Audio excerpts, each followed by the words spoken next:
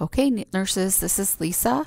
I have a podcast on oxygenation, and our presentation today is actually coming from Chapter 15 and Chapter 32. Chapter 15 is the one about vital signs. So our student learning outcomes are to describe factors that cause variation in temperature and nursing intervention to manage abnormal ranges. Describe factors that cause variation in pulse and blood pressure and nursing interventions to manage abnormal ranges. Describe factors that cause variation in respiration and oxygen saturation and nursing interventions to manage abnormal findings. Explain the physiological processes of ventilation, perfusion, and cellular respiration. Safely administer oxygen with prescribed oxygen administration devices, which we did in lab and you'll do in clinical. Differentiate methods to mobilize pulmonary secretions, and differentiate mechanisms of heat loss, including radiation, conduction, convection, and evaporation. So this presentation starts out with a video, which I will expect you to watch and to be able to understand the difference between radiation, conduction, convection, and evaporation. So we know in our bodies that heat loss and production occur at the same time. The exposure of skin to the environment results in a constant normal heat loss through radiation. So we give off heat to surrounding objects without physical contact. Heat transfers from the blood through vessel walls closer to the surface of the skin and is lost to the environment through the heat loss mechanism of radiation. Convection transfers heat in the air, and airflow through the use of a fan promotes heat loss. So if you think about a fire stove inside a house, how the fire heats up the stove and then the stove gives off the heat. Evaporation is where liquid converts to vapor, so like diaphoresis or sweating, that helps cool the body by evaporation. And then conduction is when warmth transfers to a cool object by direct contact. So the video talks about when you pour a hot cup of coffee and then you touch the cup to warm up, that warms up your hands when you touch that hot cup of coffee. So that is conduction. In the body, when the body needs to conserve heat, we will have vasoconstriction at the skin level.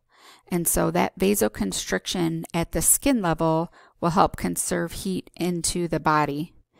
And at times when we need to cool the body off, so when we're hot, when we're working out and sweating, we have vasodilation near the skin, and that will help the body lose more heat from that radiation.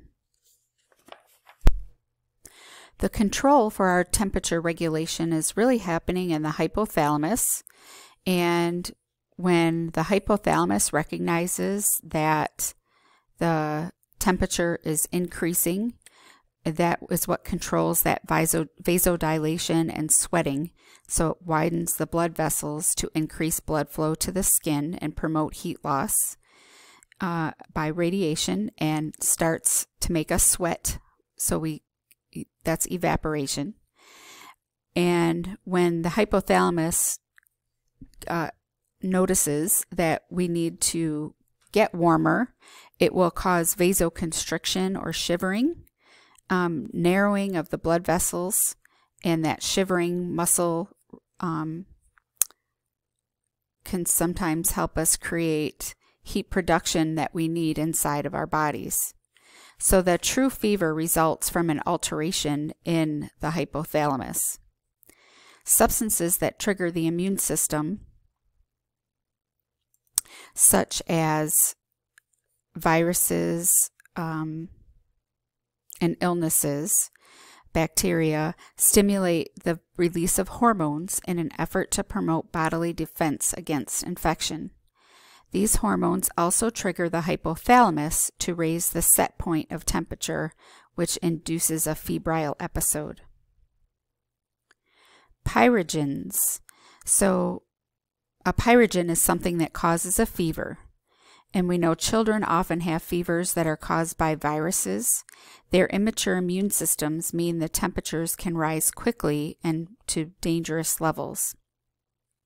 Interventions for children's fevers are based on the response to the illness and not on the temperature level itself.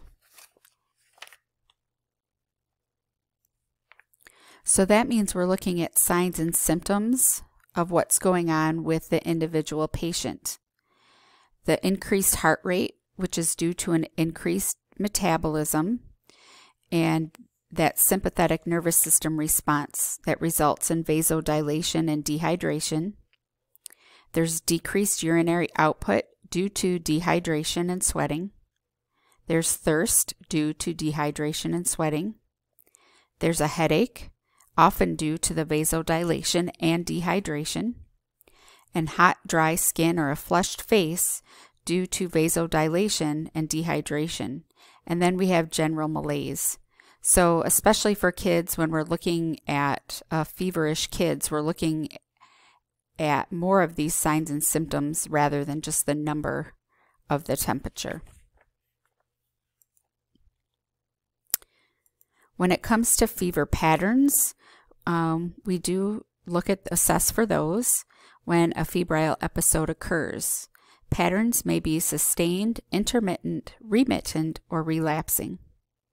A sustained fever has a body temperature continuously above 100.4 degrees Fahrenheit or 38 degrees Celsius that demonstrates little fluctuation. An intermittent fever has fever spikes of high temperature mixed with usual temperature levels. Temperature returns to acceptable value at least once in 24 hours. A remittent fever spikes and falls without a return to acceptable temperature levels.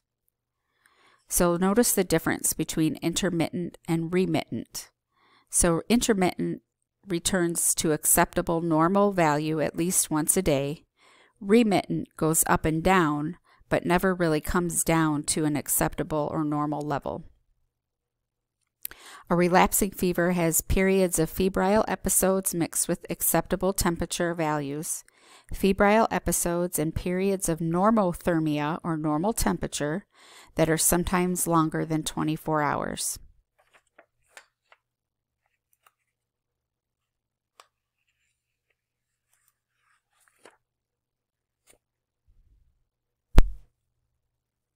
I'm going to talk about blood pressure for a minute, and I'm not sure exactly how much you get in your health assessment class. So I want to talk about factors that influence blood pressure. We know that age affects blood pressure, that, remember, our vessels lose elasticity as we age, so that can increase blood pressure.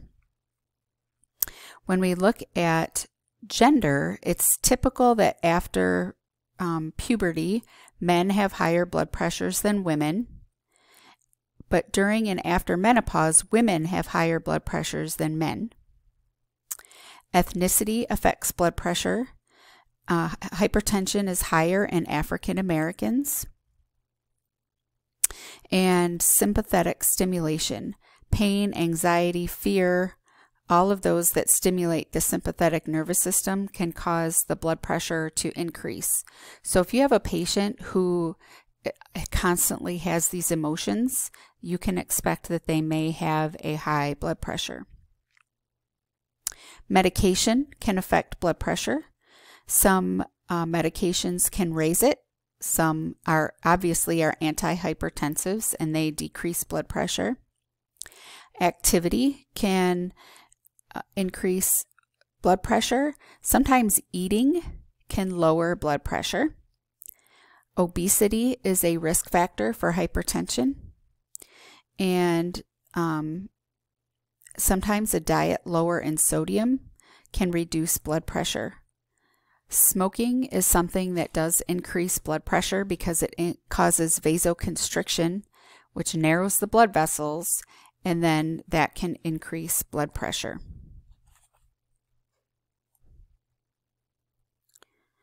Okay, so orthostatic hypotension, I know we've talked about that before, and you do talk about that in health assessment.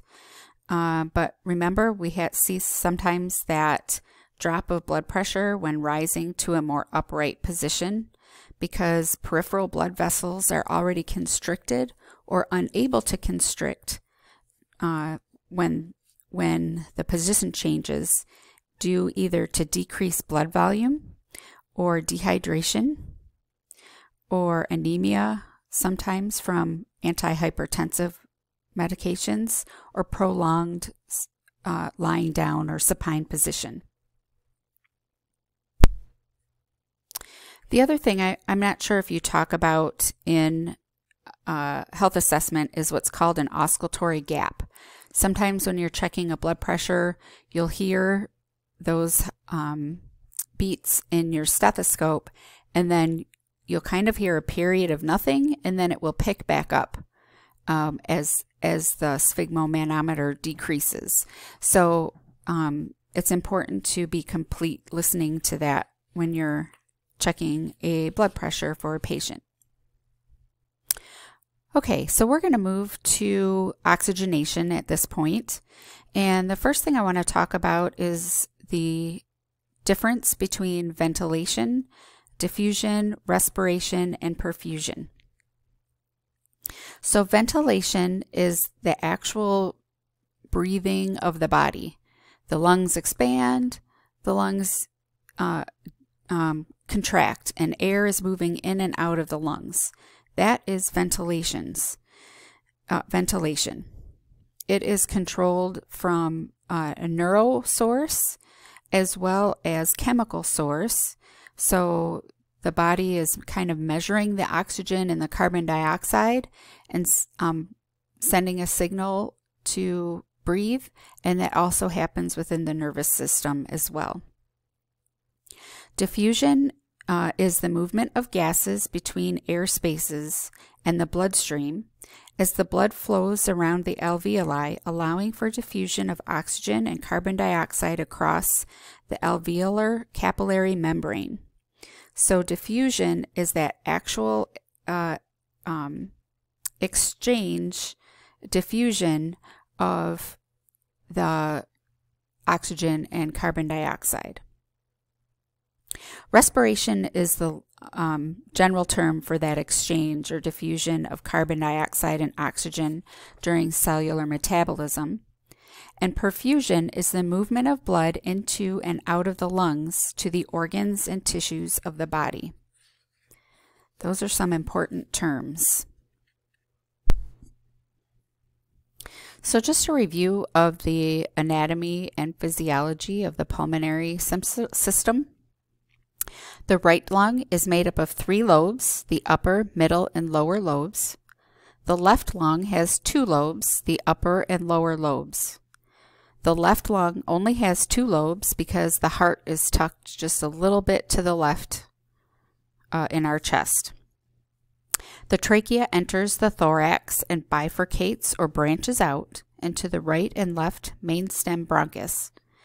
The bronchi branch into smaller and smaller bronchioles, similar to a tree. The last branch of the airways ends at the exchanging unit of the lung, the alveoli.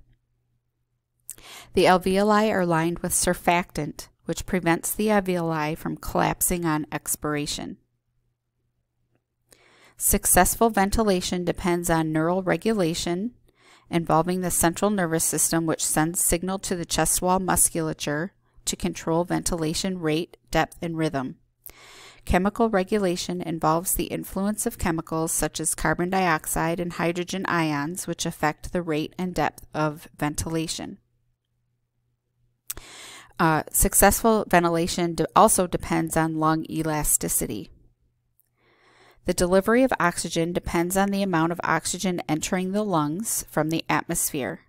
There's about 20% of oxygen in the normal air that we breathe. Once oxygen has reached the alveoli, diffusion occurs. Oxygen crosses the alveolar capillary membrane and is dissolved into the plasma. It then moves into red blood cells and binds with hemoglobin molecules. Hemoglobin transports most oxygen and serves as a carrier for both oxygen and carbon dioxide. Perfusion of oxygenated blood occurs in the capillary beds of the organs and tissues. At the capillary level, carbon dioxide diffuses from the cells into the plasma. Once the carbon dioxide is transported by venous blood to the lungs, diffusion occurs again.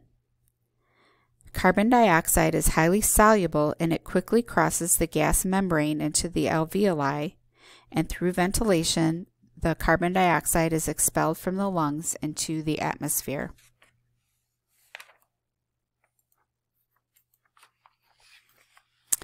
Some alterations of the pulmonary system are hypoxia, hypoxemia, hypoventilation, and hyperventilation. Hypoxia is inadequate tissue oxygen with deficiency of oxygen delivery or oxygen utilization. Signs and symptoms are mild increase in pulse and respiration, vasoconstriction. So think about what vasoconstriction could do to blood pressure. Dizziness, confusion, and severe Cheyne-Stokes or apnea. So that Cheyne-Stokes would be kind of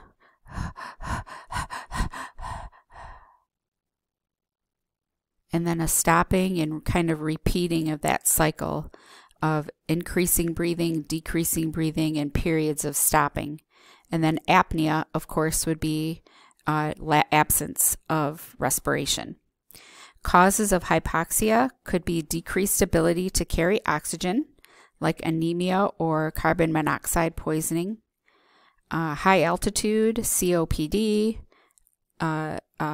central nervous system depression, which can be caused by medications, think too much morphine, or trauma. Hypoxemia is abnormal deficiency of oxygen in the blood. Signs and symptoms would be tachypnea, dyspnea. So tachypnea would be fast breathing. Dyspnea would be irregular or abnormal breathing. Pallor, cyanosis, headache, all the way to confusion, lethargy, hyperreactive reflexes, or coma. Causes would be decreased diffusion of oxygen from the lung. So pneumonia, atelectasis, so something's blocking it, or shunting of blood to the left side of the heart without exchange of gas in the lungs, which can happen in ventricular fibrillation or asystole. Hypoventilation is not enough breathing to meet demand. So that can be caused by trauma or pain. Something has affected the nervous system regulation of breathing, or collapse of alveoli, which usually would be from trauma or severe atelectasis. Remember, atelectasis is so remember that atelectasis is that collapse of alveoli. Hyperventilation is an increase in respiratory rate which causes excessive carbon dioxide buildup. Signs and symptoms are shortness of breath, tachycardia, tachypnea, lightheaded, decreased concentration, blurred vision, disorientation. So the cause could be severe anxiety, but also infection, fever, head injury, or would all be causes of hyperventilation. So if we're looking at alterations of the circulatory system, we can see problems with oxygenation not just originating in the lungs, but also within the circulatory system. So cardiac output. So if you have decreased cardiac output, that is a failure of the myocardium, or the heart, to eject sufficient blood volume from the systemic and pulmonary circulations, resulting in heart failure. And we'll bring heart failure up again in just a little bit. Myocardial ischemia is what happens when the coronary arteries, so the coronary arteries are the arteries in the heart muscle, they do not supply sufficient blood to the heart muscle, resulting in chest pain, especially with activity. So think ischemia is not enough blood into the heart muscle. Angina or angina pectoris is the result of decreased blood flow to the myocardium as a result of coronary artery spasms or temporary constriction. Angina is usually temporary. Myocardial infarction is decreased myocardial blood perfusion. It is extensive or perfusion is completely blocked, so the heart muscle tissue becomes necrotic or dies, and an infarction occurs and presents clinically as severe or crushing chest pain, jaw pain, left arm pain, breathlessness, diaphoresis, and hypotension. It can also present as shortness of breath, nausea, and vomiting, so you don't necessarily have these classic symptoms. Valvular heart disease is an acquired or congenital disorder of cardiac valves characterized by stenosis, or think hardening, which results in obstructed blood flow or valvular degeneration and regurgitation of blood, which results in backflow of blood, causing either pulmonary or systemic congestion.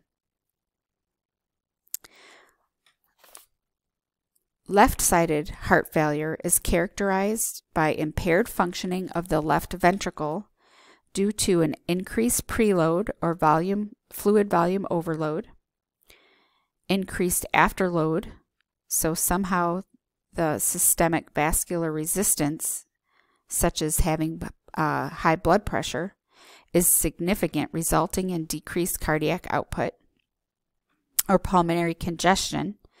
And so if you have pulmonary congestion, you should hear crackles, complaints. A patient will complain of fatigue, dyspnea, orthopnea, so difficulty breathing while lying down. So think of left-sided heart failure as the blood does not get pumped out of the heart fast enough, and the blood backs up into the lungs. Right-sided heart failure results from impaired functioning of the right ventricle, which is typically caused by pulmonary disease or pulmonary hypertension, or from untreated or unstaged left-sided heart failure. An increase in pressure in the pulmonary system causes increased resistance in the right ventricle. The right ventricle fails as a result of this pressure. The patient then develops venous congestion in the systemic circulation, and on assessment you often identify distended jugular veins and peripheral edema. So think of right-sided heart failure as the blood doesn't get into the right side of the heart fast enough, so now the blood is backing up into the body. Hypovolemia is a reduced circulating blood volume resulting from extracellular fluid loss that occurs in conditions such as shock or severe dehydration. Hypovolemia obviously can also be caused by trauma. If fluid loss is significant, the body tries to adapt by increasing the heart rate and constricting peripheral vessels to increase volume of blood returned to the heart and cardiac output. A dysrhythmia is a disturbance in the electrical impulse of the heart rhythm, and they are classified by their site of origin and their cardiac response. So at this point, as a foundation students, you should know that dysrhythmias exist, but you will learn more about reading rhythm strips later on in the program.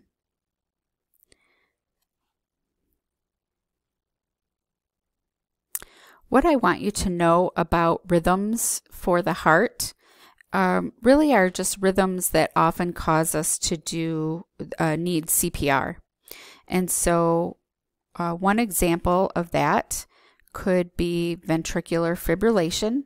So that's chaotic rhythm of the ventricula. Sometimes ventricular tachycardia can cause us to need CPR. We hear a lot about atrial fibrillation. However, that does not always require CPR. In fact, often does not. And so just be aware of those things. There are some times when other rhythms can cause the need for CPR, but you'll learn more about that later on in the program. For cardiac circulation, I expect us to talk more about this in class.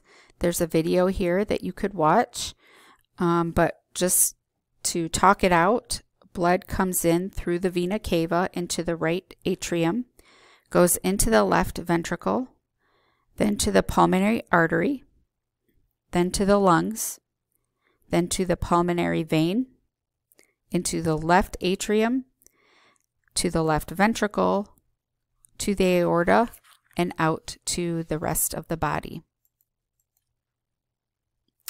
So factors affecting oxygenation, if we talk about, there's a big long list of them. So increase in metabolic activity of the body, increase oxygen demand. Oxygen levels fall when the body is unable to meet an increased oxygen demand. So when we have increased metabolic activity, examples would be during pregnancy, wound healing, anxiety, exercise, fever, all increase the need of the tissues for oxygen. Increased carbon dioxide or hypercapnia increases the rate and depth of respiration to eliminate excess carbon dioxide. Can result in hypoxemia. Decreased oxygen carrying capacity. If you think about how would you find that out? What carries oxygen in the blood? Right? Hemoglobin. Decrease inspired oxygen concentration. So remember that oxygen is 20% on room air. But if you have a decreased environmental oxygen due to high altitude or some type of obstruction in the airway, or a decreased delivery of inspired oxygen, there's some type of mass or something that's blocking the oxygen. Condition that reduces chest wall movement can decrease ventilation. So that would be decreased ventilation, hypoventilation. Positioning, so lying or stooped or slumped over. So if you think of the little lady with lordosis, that can definitely prevent lung expansion. The diaphragm is unable to move fully. Other musculoskeletal issues would be abnormal structural shapes or muscle disease that contribute to decreased oxygenation. Smoking also decreases the elasticity of the alveoli. Nervous system diseases, again, like myasthenia gravis, ALS. Trauma, damage to the spinal cord affects respiration. The phrenic nerve is the one that really goes to the diaphragm. Cervical trauma to C3 to C5 results in paralysis of the phrenic nerve, thus it's going to affect the diaphragm. Paradoxical breathing, in which the lung underlying the injured area contracts on inspiration and expands on expiration. So that would make that ventilation ineffective. And if you think about a person with surgery, incisional pain causes patients to inhale more shallowly, and that decreases chest wall movement. Some medication can depress or increase respiratory rates. Anemia, so nutrition might be affected, might create anemia. Hydration, cigarette smoking or substance abuse, exercise and stress.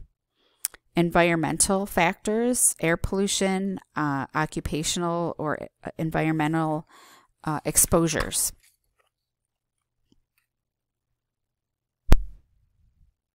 So I know you're learning a lot about respiratory assessment in your health assessment class, but I want to point out that in your fundamentals textbook, page 877, there's a great box 32.2 that has a great list of questions to ask patients when you're assessing their respiratory status.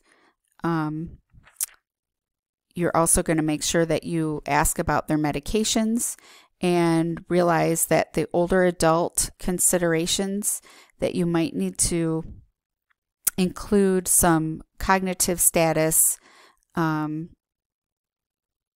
things like that, and recognizing that their respiratory status is not going to be the same as that of a 20-year-old. You're also going to be looking at fingertips, colors, looking for cyanosis, what type of breathing, jugular vein distension, and I think you're probably learning about that in health assessment. I did want to mention diagnostic tests that you would be looking for, and I know we've talked about some already, one including a pulse ox or O2 saturation, and that comes in a percentage. You even might do what you've had to be in nursing school, a TB test that could be considered an assessment for the respiratory status as well. There are other lab tests for respiratory assessment, including blood gases, but you're going to learn more about those when you move up into the program. Respiratory patterns, so tachypnea, bradypnea, apnea, Kussmaul, Cheyne-Stokes. I believe you're learning about those in health assessment as well. Nursing diagnoses that we can use for respiratory issues could be activity intolerance, ineffective airway clearance, ineffective breathing patterns, decreased cardiac output, so that would be an oxygenation issue, fatigue, impaired gas exchange, risk for infection, ineffective peripheral tissue perfusion. And when we're talking about nursing actions, we can do some things to prevent issues with oxygenation. So a good example of that would be vaccination or environmental modification. Sometimes people get their homes tested and they have a high carbon monoxide level, and they need to get their furnace checked, things like that. Helping with diet and exercise. So if a patient has obesity and that's causing an issue for oxygenation, we can help them with nutrition and a plan for that. Again, care of the older adult, I mentioned that earlier. That was box 32.5. Other things that nurses can do, we can implement actions for oxygenation would be oxygen. And you will be getting a handout that will talk about how much equate the percentage of oxygen with how many liters that you're putting up on the wall. And so that can be helpful for a lot of people. We do need to be careful for our patients with COPD because what drives them to breathe is different than what drives us to breathe if we don't have COPD. And if we give them too much oxygen, that can be a signal to their system that they don't need to breathe. And so we do need to make sure that we're giving them oxygen in smaller amounts, those patients with COPD.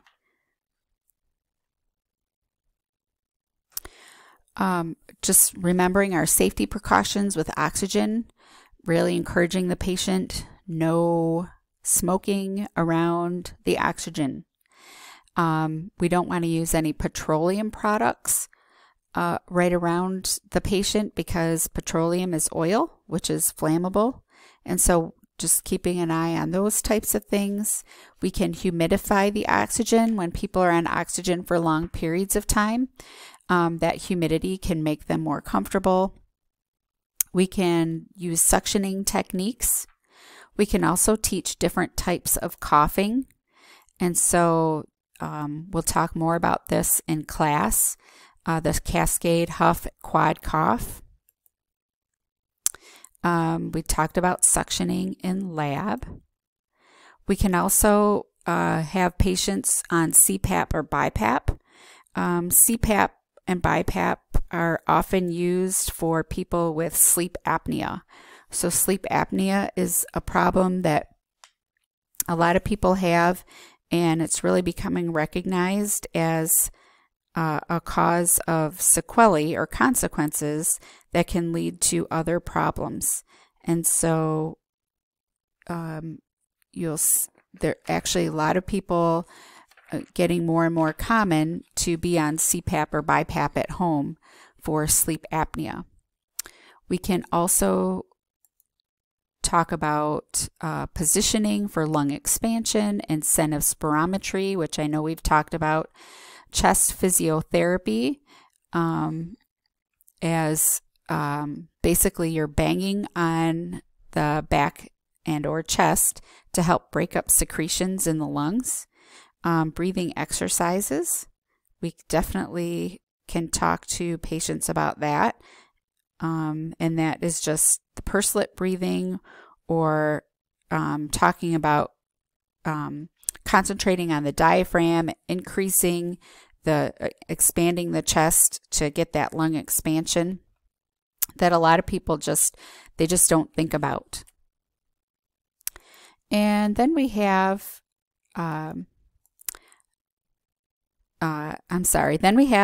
nebulizer treatments or breathing treatments.